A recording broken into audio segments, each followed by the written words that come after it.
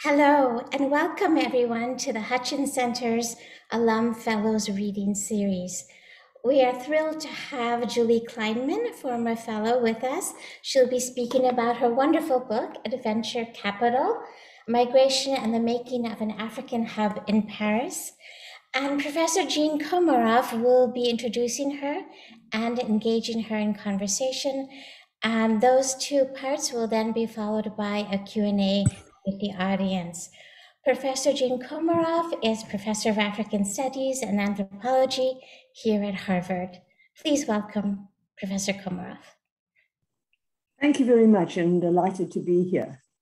Let me introduce Julie Kleinman, or reintroduce, because she's no stranger to many of the institutions of this kind at Harvard. So Julie comes to us from Fordham University, where she's an associate professor. Before that, she was an assistant professor at Penn State. And before that, she was a Mellon postdoc fellow at Oberlin College. Julie took her PhD from Harvard University, right here in social anthropology and Middle Eastern studies. But she was an undergraduate at Haverford, and she also has an MA from the EHSS. Now, I first met Julie, I think it was the first time we met in Paris, 2010, when you were doing your fieldwork at the Gare, and I was giving a talk at the University of Chicago Center in Paris. And I must say, admit that I'd given that talk a few times before, but you asked me a question that was totally novel and in fact became very central to my revision of that center, that section of my work. So I was impressed, and we got to know each other after that. And I soon came to realize just how original and imaginative Julie's work is. And as we will hear, those of you who haven't actually heard her read before, she's an extraordinarily gifted field worker as well. Her research is situated at the intersection between urban and migration studies, and she looks at the circulation of people between West Africa and France in the aftermath of formal colonialism, and how that circulation remakes material and affective infrastructures, categories of belonging, formations of nationalism and racialization. Working on what she calls the adventure capital, the hub of ethnic France, she also did field work and I think archival research too in Mali and Senegal. And she provides an account which disrupts prevailing narratives about desperate migrants landing up on Europe's shores in interesting ways. And I hope we can talk about that in the Q&A. Reviewers also noted of this book that it really provides a very rich Bildungsroman, a kind of coming of age tale that centers on a clutch of young migrants at the adventure capital and their stories to kind of build reputations and, as they put it, become somebody. And they do so in a way that in many ways undercuts the expectations, I think, of what occur in French kind of popular and state imagining. Her subsequent research also is focused on the emerging politics, and this has been hardly visible, I think, in the migration literature, of those who are marginalized by fortress Europe, those who land up in places like Mali as deportees. They're criminalized as such, and they struggle for thinking about how we might organize around migrant rights and what they call the freedom to circulate. And they build transnational networks and infrastructures across borders. And I hope we might have a chance to talk about that if there's time, because it's a fascinating kind of complement to the story you tell. So apart from Adventure Capital, Migration and the Making of an African Hub in Paris, which was published by the University of Chicago Press in 2019, Julie has a range of other publications, just a couple to give you a sense of the interest that lies there. In 2020, Infrastructure Across Borders, Translating Adventures in Bamako and Paris, in City and Society. In 2016, From Little Brother to Big Somebody, Coming of Age at the Gare du Nord, in Affective Circuits, African Journeys and the Pursuit of Social Regeneration, edited by Jennifer Cole and Christian Gross, and that's published also by the University of Chicago Press. And in 2014, Adventures in Infrastructure, Making an African Hub in Paris, in City and Society. So we're delighted to have you here, Julie, and please entertain us with your reading. Thank you so much. Thank you, Krishna, for inviting me. I wrote much of this book while I was a fellow at the Hutchins Center. So it's such a pleasure to be back, and it was such a wonderful place for me to write this work and think more deeply about questions of race in the African diaspora as they related to my own work. And thank you, of course, Jean, for that wonderful introduction. And also just sorry that I live near a hospital, so this is I don't know how much you can hear. So thank you so much for the introduction. And I remember that talk now more than a decade ago very well. I remember it very clearly. It was very inspiring to me. So thank you. And thank you for being an interlocutor on this project for all of that time. Okay, so I'm just going to dive right into the reading. I'm going to situate the book a little bit, and I'm going to by reading a bit from the introduction, and then I will focus really on what I think makes this story alive, which is the adventurers' stories, and particularly that of Lassana, who is one of the main or key informants in my book. And my book is really about the intersection of the Gare du Nord and these adventurers. In this case today, I'll be reading mostly more about the adventurers and their stories, but I'm happy to talk about whatever in the discussion. Okay. On a breezy spring day in 2010, Lassana Nyare and I sat sipping espressos at a cafe across the street from the Gare du Nord railway station in Paris. We gazed at the station's glass-walled entrance, where groups of young West African men stood chatting as people brushed by them on their way into the busiest rail hub in Europe. Originally from a village in rural Western Mali, Lassana had been living and working in France for almost a decade. He and his West African comrades met most evenings at the Gare du Nord, which they passed through on their evening commute. I had first met Lassana the previous fall in the station's front square. At the time, he sported neat cornrows in his hair and wore baggy jeans and a jersey emblazoned with the Bronx, along with a backwards Yankees cap. He had come to France in 2001 on a 3-month visa and spent the better part of his 20s barely getting by as an undocumented cleaner and construction worker. He and many other West African workers came to the station for various reasons: to catch up with friends, discuss the news, to find better jobs, to get a loan, and meet new people. For them, the station had become more than a simple transit site. "We are adventurers here," Lassana used to say. That is, not foreigners, guest workers, refugees, or migrants.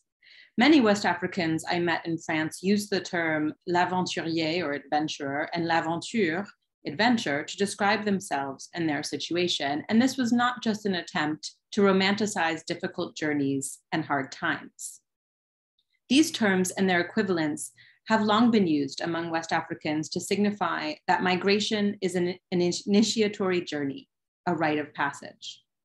Seeing their voyages as part of a broader tradition helped to maintain connections to their families across long distances. It gave migrants a way to find meaning in risky travels and misfortune abroad. Soninke are the greatest adventurers, Lassana once bragged, referring to his ethno-linguistic group that comprises about 2 million people in the Western Sahel, which I'm sure most of you know is a semi-arid region just south of the Sahara Desert, sort of covering Mali, Senegal, Mauritania, Guinea, Gambia, and Burkina Faso, but which also has a significant global diaspora, the Soninke, that is. His father and uncles all had left on adventures in their youth. Most of his brothers and cousins were on their own adventures in Central Africa and Spain.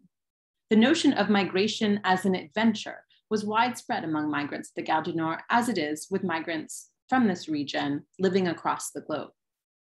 Lassana's vision departed from the assumptions of so-called economic migration applied to migrants like him, which assumes that migration is a relatively new phenomenon where poor people are forced to leave underdeveloped villages in Africa and go to work in European capitals. Lassana rather saw migration as a necessary stage of life and the continuation of a long tradition. He was not alone. Many West African migrants come from places where quote, not migrating is not living, as anthropologist Isaïe Dugnon puts it. The idiom of adventure is a way for Lassana and other West Africans to conceptualize their journeys. It also provides a new perspective for understanding migrant lives and struggles more broadly.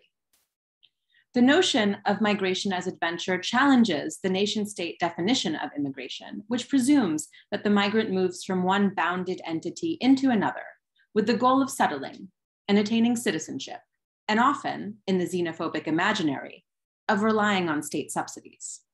Instead, adventurers live by the ethic of mobility, producing social and economic value by creating new networks for exchange and making the most of what anthropologist Anna Singh calls encounters across difference. Lassana and his friends see the Gare du Nord as the ultimate place to carry out their adventures. Instead of remaining within the well-trodden paths of kinship and village ties, they use the station to meet people outside of their communities, people who might help enable their onward mobility and realize future-looking projects. Adventurers have transformed the largest railway hub in Europe, and the Gare du Nord has changed their life course.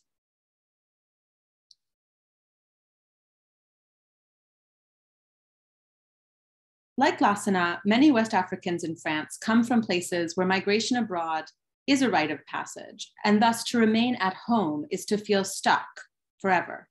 When they are denied visas at the consulate and in their home countries, as most poor migrants from the global south today are, they will set out for the desert and march toward the sea, paying smugglers and joining many refugees fleeing conflict.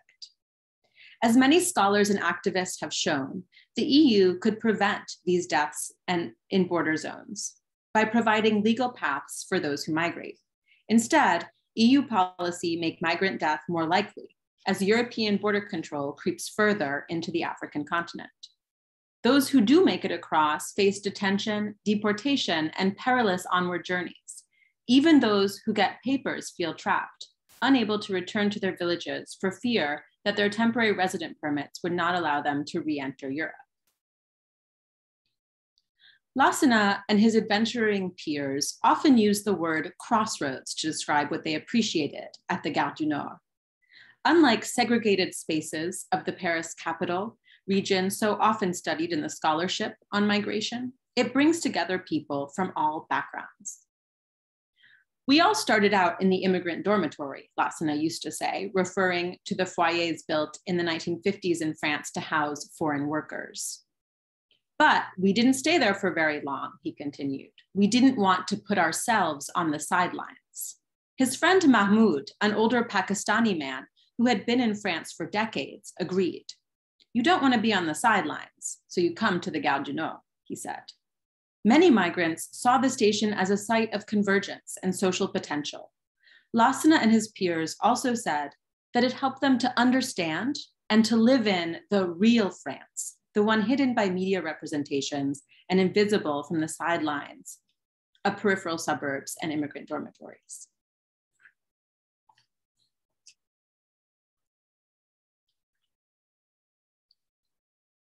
I'll now turn to talk about Lassana and his path. Lassana was 14 when he began to make plans to leave his home.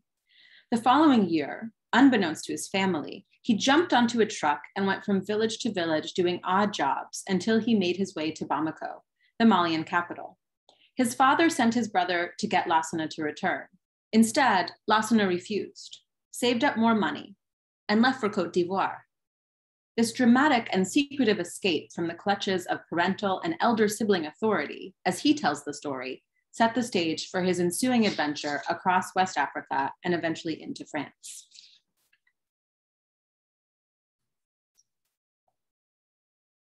The Bamanakan or Bambara proverb of the adventure is Tunga te dambe don, ngambe den numandon, which means exile knows no dignity, but it knows a good child. Or in other words, as Lassana's friend Dembele put it, when you're on adventure, you're nobody. An almost identical proverb exists in Soninke, which we might translate as, our identity can be ignored in foreign lands, but not our courage. Migrants leave their home and go into a new world where the status they grew up with means very little. What matters is their own hard work. That's what they see this. This is why they can take jobs that would otherwise be shameful. The proverb is a poetic concentration of the adventurer's liminal logic and of the notion that when they leave on adventure, they leave the constraints of village structures behind. But their activities at the Gare du Nord suggest that they seek both dignity and respect, not only jobs and material resources through their time there. They hope to recover the masculine status and dignity denied by the police, their legal status, and their jobs. In this context, they suggest a new version of the proverb. Exile that lasts for decades may yet know dignity if you have courage.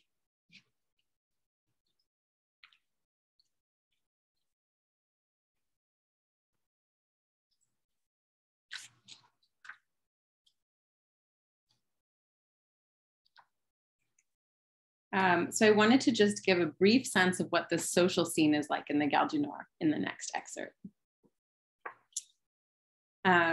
So this is just a glimpse of the social scene and of a young Malian Senegalese man named Amadou, who was the self-declared president of the Gare du Nord, but was also known as sécurité sans salaire, or security without salary. By the time I met him, he was hoping to, stop being part of illicit trading that he was a part of, and hopefully he thought meet a white woman at the Gare du Nord and sort of get a resident permit and a French family. He had grown up in a village in the Kai region of Mali and was known as an excellent pickup artist, which his Soninke friends often jokingly attributed to his ethnicity, which was Kasonke. Most of the time, Amadou was not hitting on women, but was interacting with his friends at the station, often in ways that displayed his own dominance. On 3 occasions, I saw him approach a group of people he knew and demand that they show him their Gare du Nord passport. He would mimic the police in stance, tone, and language, shaking his head and feigning anger when they took out their national passports. Each man in turn would try to satisfy his request with their metro cards, their driver's licenses, and other documents. But each time he would say, "No, not that, the passport of the Gare du Nord. Show me your papers," which was exactly what the police said. After a few rounds, someone who knew the game would eventually take out a pack of cigarettes and offer him one. "Voila," he would say, "that's it, that's the passport of the Gare du Nord." While the police asked these men to justify their presence by showing their state IDs or papers, Sécurité sans salaire instead asked his peers to justify their presence in this social setting by offering a symbol of sociability, a cigarette, which became the property of the group. These kinds of performances also earned him his nickname. Like the police, he attempted to control many of the social interactions that took place at the station. And unlike the paid security guard, he lacked a salary, but he had respect from his peers.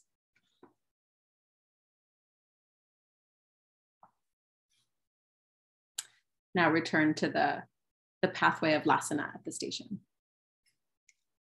In 2009, just after he finally received a 1-year resident permit, Lassana was sure of his future. This was when I met him. He described a pathway that would take him beyond France to Northern Europe and imagined advancing in the construction industry, eventually becoming a worksite manager.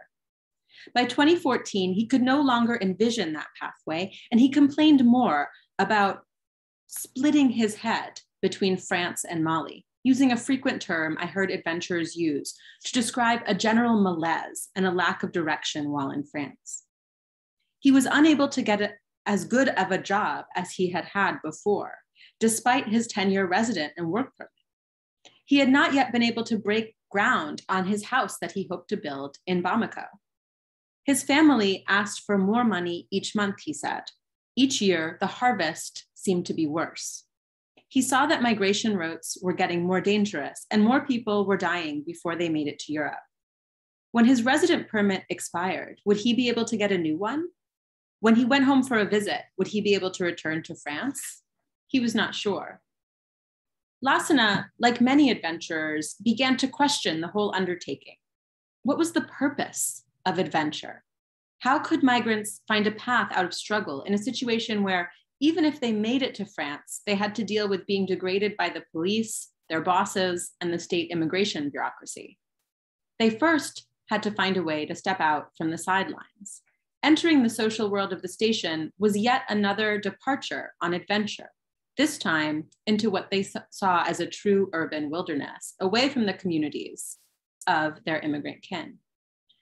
Lassana hoped it would help him to become what he called a big somebody, that is, to come of age and build wealth and prestige, gaining knowledge and world experience that he believed only travel to distant lands could offer.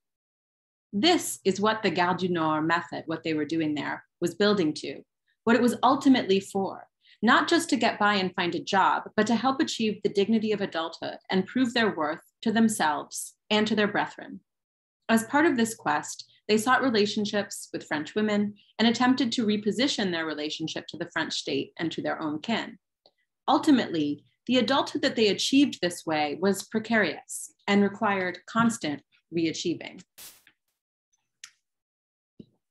"This is my house," Lassana said one afternoon in the summer of 2014, unfolding a set of blueprints provided by a Senegalese architect that he had met at the Gare du Nord. "One evening, I noticed that there was a silver piece of drain pipe sticking out of his bag. Each day from our work site," he said when I asked him about it, "I take one piece like this home. It's for my house in Bamako. Eventually, it will create a high-quality drainage system like the one you see on the building over there." He gestured across the street to a row of typical Parisian apartment buildings.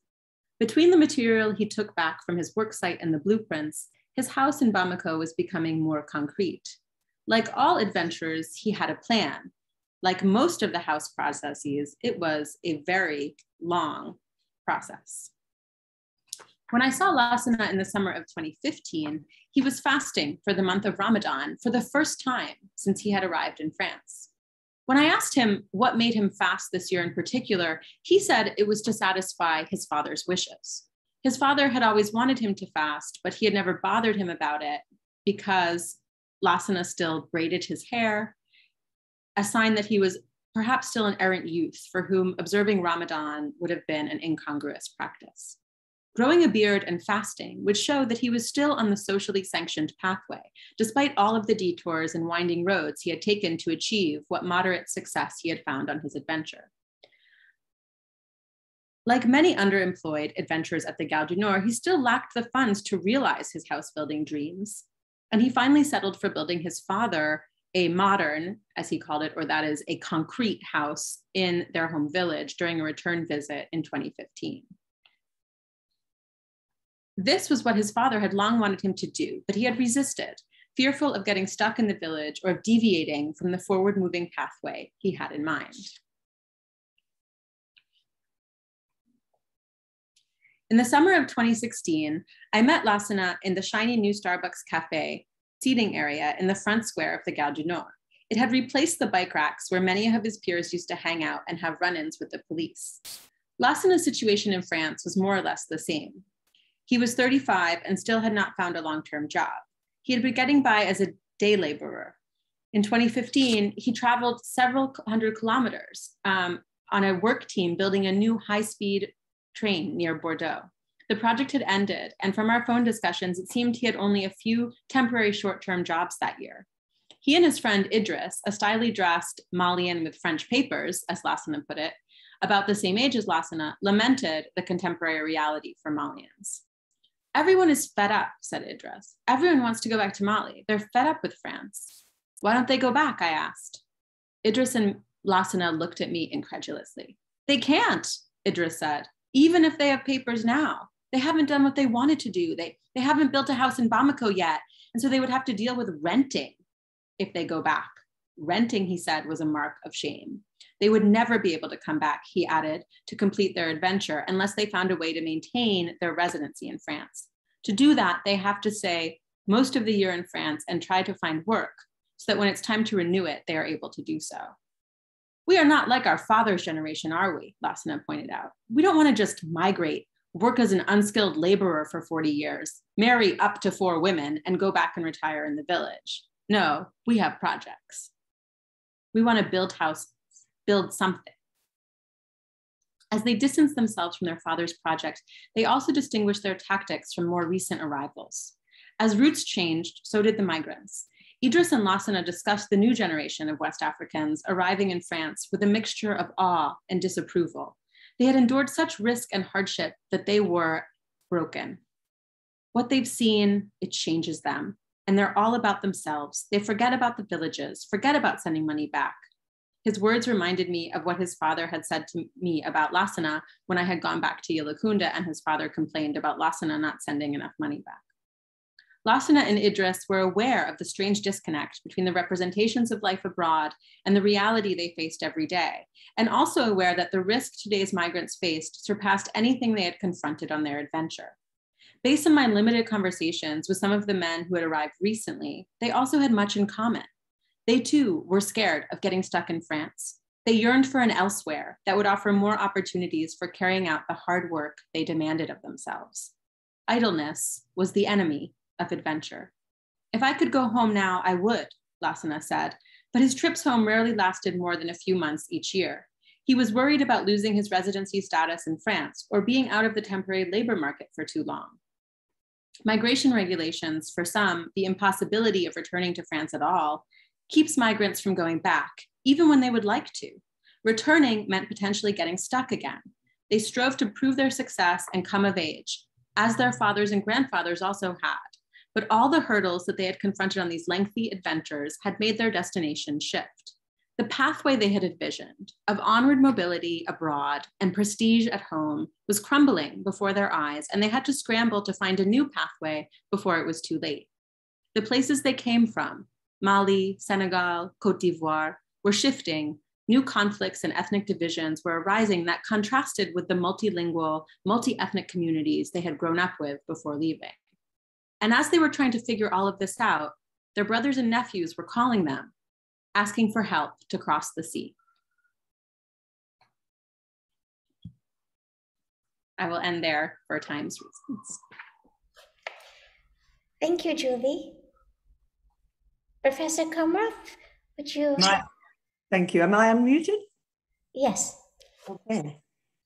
Well, thanks so much, Julie. Let me start off by just asking a very obvious question, and you alluded to it already. In some ways, this is a long tradition. And what is wonderful about your story is that, as you say, this is not just a recent kind of neoliberal phenomenon that has emerged out of late 20th century conditions. So the whole structure of adventure and what it means obviously is durable. At another level, it's changing profoundly. And profoundly in a way that suggests that it might not, in fact, continue.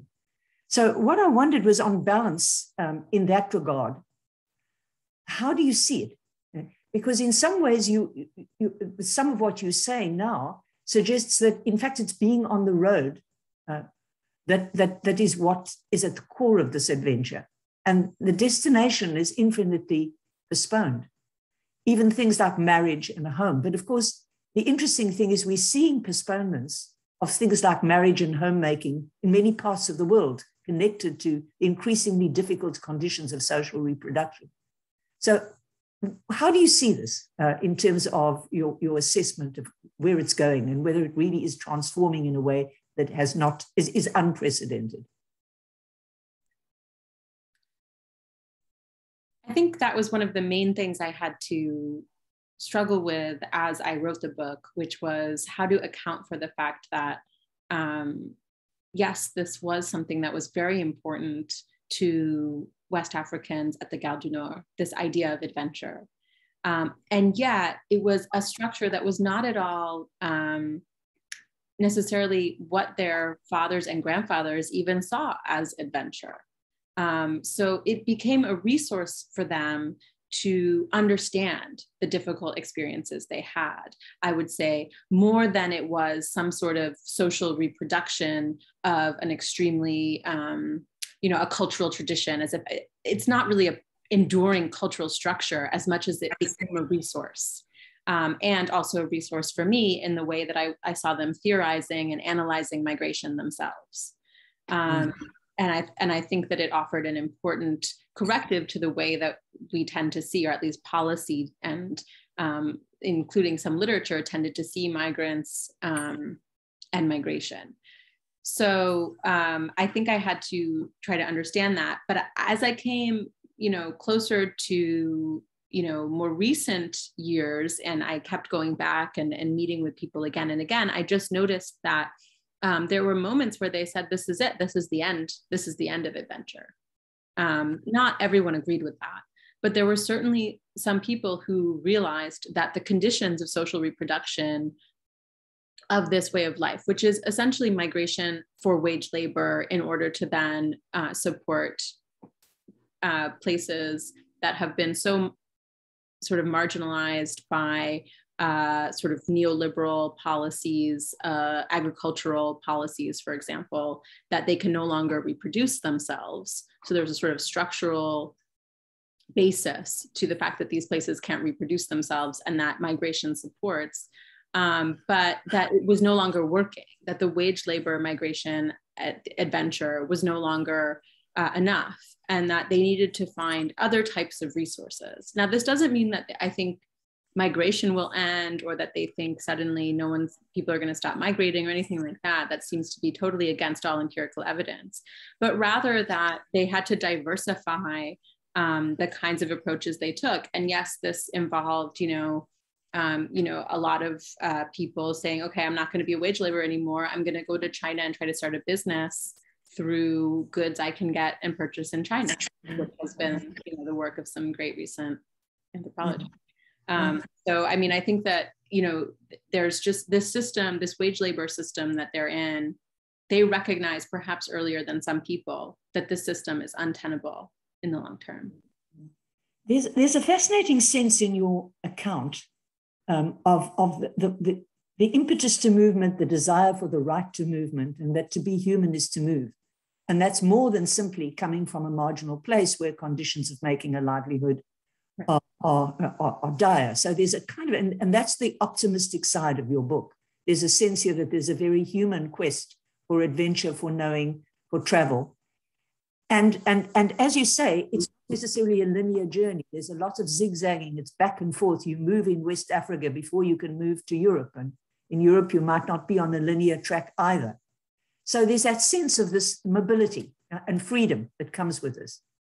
On the other hand, these young people remain tethered in important ways to their kin in the village and maybe in the capital, say in Mali, and that the moral commitments that really weigh heavily on them and really are about those to whom they have to prove at the end of the day their own moral achievements. So there's an interesting sense in which kinship, which they are escaping when they leave the village, is still not only a kind of moral regulator of their lives, but also an anchor. So I wonder if you want to say something also in that regard. There is another approach to the freedom of movement that comes out of the European tradition. Like, for instance, Deleuze and Guattari talk about nomadism. And there's a kind of romance about nomadism in a lot of the writing in anthropology and beyond that attaches to this sort of phenomenon. You don't use that. And it seems to me there's something different in what you're saying about the freedom of movement, but maybe you want to say a little bit about that. Yeah, thank you. I mean, these were exactly the types of issues that I think structured my approach to understanding what was going on at the Gare du Nord, and how in all of its complexity, precisely because I couldn't quite get a sense of it through the logic of kind of the political economy of migration and the violence of borders literature, which was very helpful in understanding the structures that they were in, but tended to emphasize the suffering of migrants, which is very real. And I think that there is suffering here. But my interlocutors at the station, I mean, people like Lassana and his peers, they refused the kind of suffering subject. That did not resonate with them at all. And they proposed a very different kind of personhood. And I thought that as an ethnographer, that was the most important thing I needed to take account of. And that did not, the literature on sort of the rhizomatic nomad, like that did not speak to the way that they managed to sort of maintain this rooting, what they saw as a kind of a rooting, despite all the critiques of this rootedness and the arboreal metaphors. And yet also from that, sort of that rooting was what allowed them to grow into this adventure of mobility. And so it was that kind of idea of both rootedness and mobility that they had to mediate between. And they didn't see these as opposed as they so often were in the literature. And so one of the things I think we learn, or at least I learned from adventures at the Gare du Nord, was sort of how to see a pathway, sort of a conceptual pathway, and some tools to reconceptualizing what we saw as an opposition between rootedness and mobility, and actually to see how these things could coexist and sort of help to create certain kinds of persons who could sort of find mobility through their rootedness. And what stopped them from being able to fully realize that combination of these two things was actually the structural factors, the immigrations placed on migration, the stuff that led them to not be able to move and return and go back as they wanted to. The other thing I wanted to ask you too was something you alluded to in your reading, and the role of these key characters, this clutch of young adventurers, is really very powerful in the book, it seems to me, because it demonstrates the larger structural forces that you're talking about in your analysis. But you mentioned that there was a way of there were obviously lots of differences and difficulties in accessing French society, but the idea of having relationships, romantic relationships with French women was very central. And at the same time, there was a kind of demonization of their own masculinity and sexuality from the point of view of many French observers.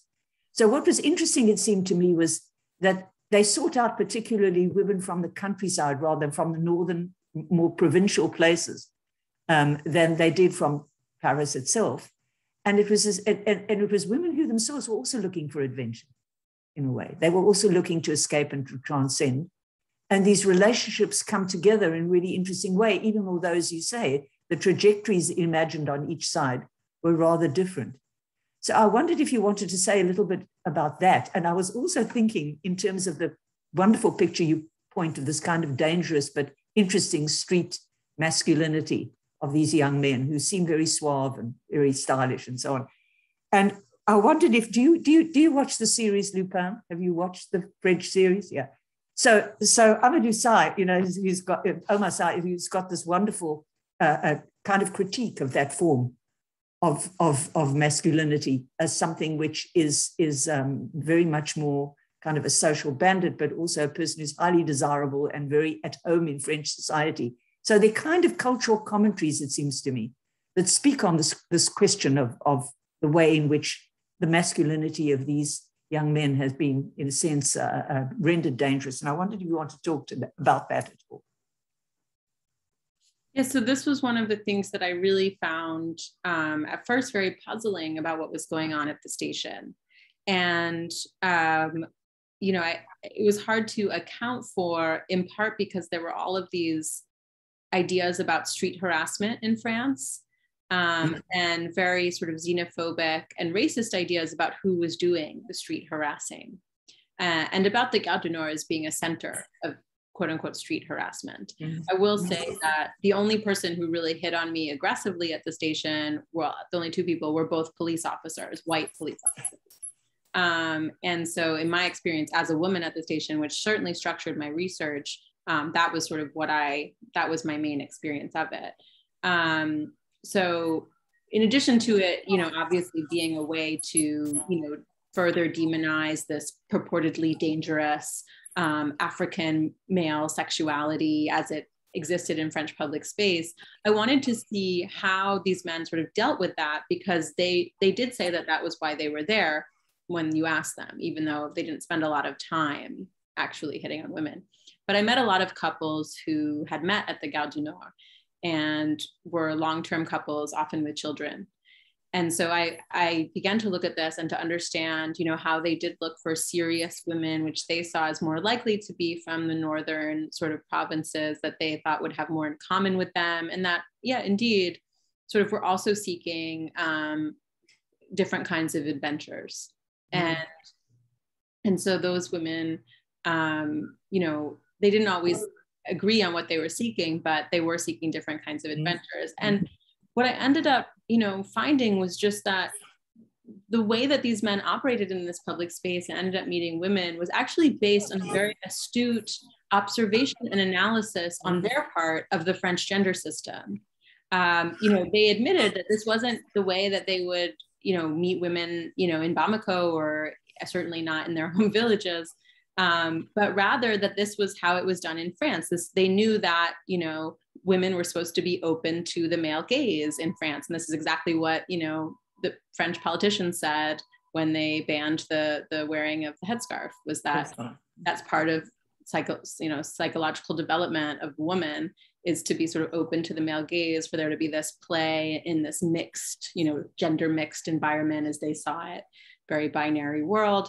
And that was sort of, I think that they really saw that and realized that and said, yeah, so we're gonna this is this kind of gender system, and so that's how we're going to engage with people. And so they never were aggressive, but they certainly were, what they saw was playing by the rules that they astutely observed. And of course they end up being demonized for it anyway, because the point is not that they're not playing by the rules, the point is that they're Black and in France. So so sort of how they reacted and dealt with that, and also ended up forming these long-term relationships, fraught with a lot of different misunderstandings. Yeah. You want to take over? Thank you. We can open it up to the audience's questions and comments now.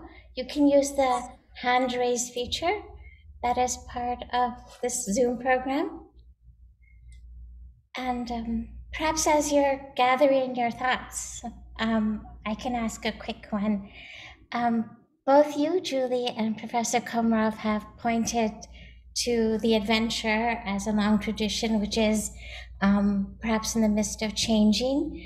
Would that at all include women embarking on an adventure from Mali, and or because they themselves have the human need to travel, and perhaps the constraints have been loosened, but also as the migrants in France have difficulty in returning, as their postponement to return home is more at the fore.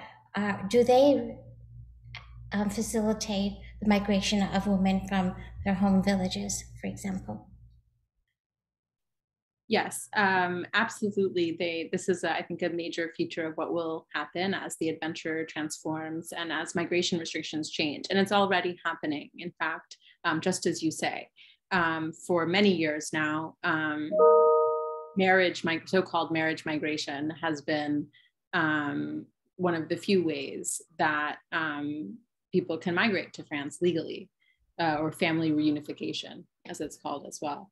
It's one of the few ways to actually migrate, and it doesn't quite as long as it does in the US, but that's how people come. And so they, quite a lot of women have come that way, and there are many, many, many Malian, Senegalese, and Ivoirian women. In the case of Malian women, they do often come, sorry about the background noise. In the case of Malian women, they do often come as the wives, as a wife, right? So they don't come necessarily on their own. Whereas Ivoirian women, Senegalese women, there are many come on their own, and sort of follow a different rubric of the adventure. And there's, I think, been some really important recent work sort of examining African women's migration to France. And in my work now, I'm looking at women's, Malian and Senegalese women's activism that results from migration. So women that either migrated as part of coming to join their husbands, or on their own, and then were deported and go back to Mali, and then end up sort of becoming political activists when they all say they didn't really have much of an interest in politics prior to migration. So the way that these migrant journeys end up transforming kinship and social relations, as well as kind of creating a new kind of political consciousness. Thank you. Any other thoughts or questions, Professor Comaroff? Or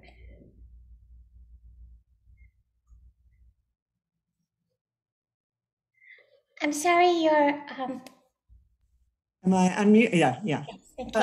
I want to come back to Omar Sy. What strikes me as interesting in a lot of popular culture out of France right now is the role of African artists and performers and writers in actually casting light on this principle that you're discussing and missing the signs in interesting ways. I mean, even Call My Agent, for instance, I mean, there was a very interesting way in which the racialization of prejudice was turned inside out.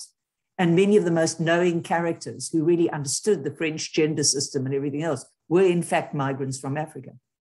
So that struck me as an interesting phenomenon, i.e. there's a dialectic going on here, which also means that there are elements of French society responding and engaging and understanding what's going on in this process.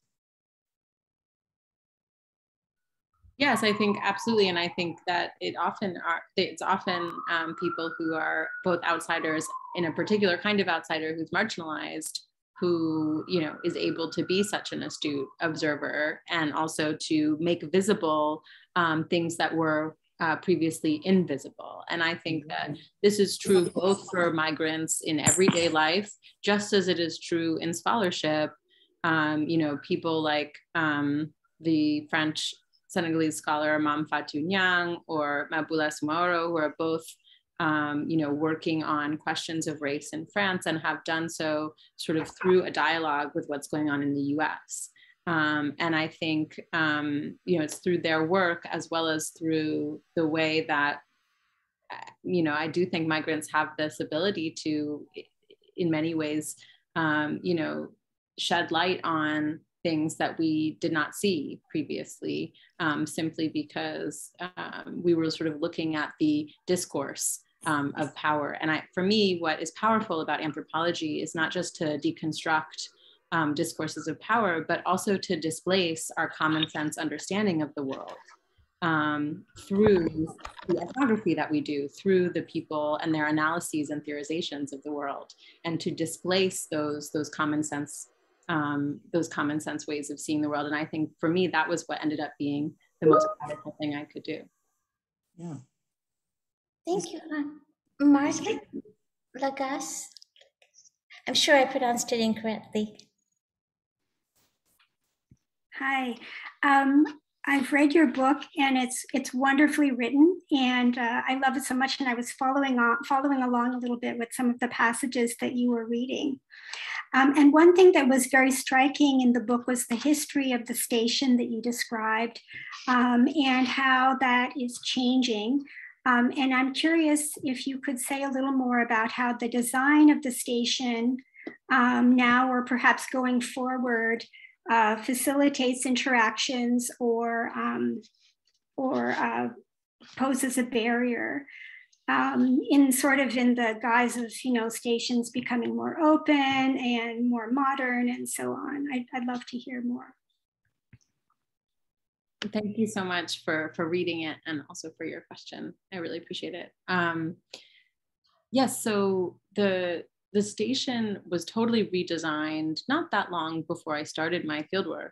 And I found that it was, very difficult to navigate for me because it was sort of redesigned to have this huge central hall with lots of overlapping stairways and escalators, and you could easily end up on sort of the wrong level and then not be able to get where you were going. So it was very confusing to me. And I found that, for example, a lot of the West Africans who ended up there sort of used that to their advantage because they knew it extremely well. And they were able to master a space that was actually very, very difficult to master. I still would get lost in the station after years of doing research there. And as you say, the station was redesigned to be more open from the 19th century design. But, in the end, it, it just created a lot. There was, when it was like more open and transparent and democratic, as the architects put it, it ended up also being much more highly surveilled and policed. And that was sort of part of this redesign. And I think initially when I thought about this, I sort of stopped there. And what I really was fascinated by was actually, no, the story doesn't end with this paradoxical effect of the built environment, because it's what people did with it that mattered. And so it was the way that people used this redesign to sort of practice certain kinds of vigilance in the station, to watch out for each other, for example. The way that they, had to figure out figure out exactly where the exits were, exactly where the police could kind of hide, so that if they were undocumented, they wouldn't be stopped by the police on a random identity check. And so, it sort of became part of their social practices, this redesigned space. And I don't know, can I show a slide? Am I allowed to do that? Yes, you are. So I'll just quickly show you this slide, because so this was the station when I was doing research 10 years ago. And this is the station in the 19th century when it was built. And then this is the redesigned hub that I was just talking about. But there's this sort of new project that's actually now been very recently scrapped, I think just in the last couple of weeks. They're going to redo this project, but not for the reasons that I would have redone it, for other reasons, I think related to money. So this was the architect's idea of the redesigned Gare du Nord. So these are images from the architectural firm that's redesigning the Gare du Nord. So apparently, according to those architects, I guess all the users of the future will be, well-heeled white Parisians who use the station. And while this design will not go through, certainly some other version of this redesign will go through. And the idea is to make the station a sort of place of leisure and productivity. There's a jogging track, there's a WeWork, and sort of more consumption with some higher end stores inside parts of the station. But I think that if my ethnography shows anything, it's that whatever sort of space will end up occurring here, of course, that will in part structure what people end up doing in there. But these adventurers are going to use the space and figure out new and unexpected ways that we can't predict based on whatever redesign ends up happening. And I think that in the end is what we can examine and we can learn from, is how they'll end up reusing the space, as opposed to how the space determines their social lives. Thank you. May I ask a question? It just follows on. Is that what you mean when you say that they hack infrastructure?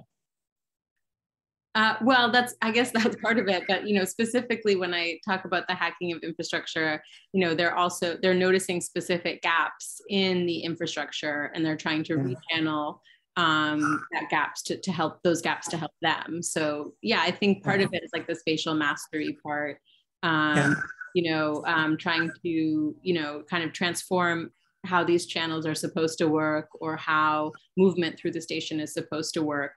As a channel, they're sort of rechanneling that a bit in the hopes of using the station to build their social networks, basically. It's a wonderful icon of the French public, the idea of the public with all its contradictions, its transparency and its exclusions and its surveillance and all of this. It's really fascinating from that point of view. Thank you. I have just one more quick question, if you don't mind.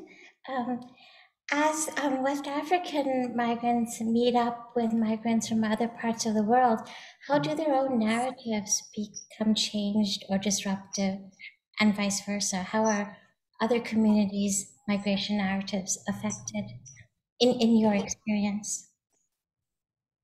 Oh, that's such a great question, Krishna, and I wish that I had a good answer to it.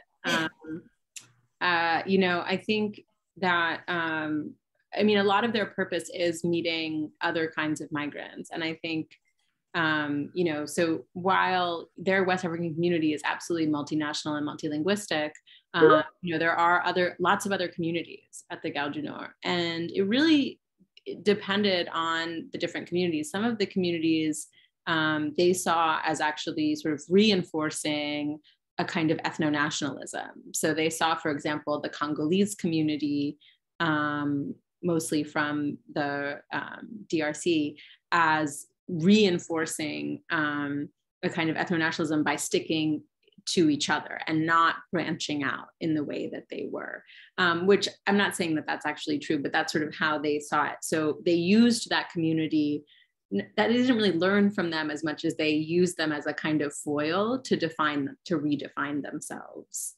But, I think that they see the possibility of new opportunities with all of these social interactions. And so I think that it's hard to say, I don't think it's based on like, they learn this from this community or they learn this from this community, but it's more about, how these social interactions come together. For example, at this, Chinese owned cafe that they ended up frequenting by the time I had left, they had stopped frequenting all the French owned cafes because of all the racism they experienced going to those cafes.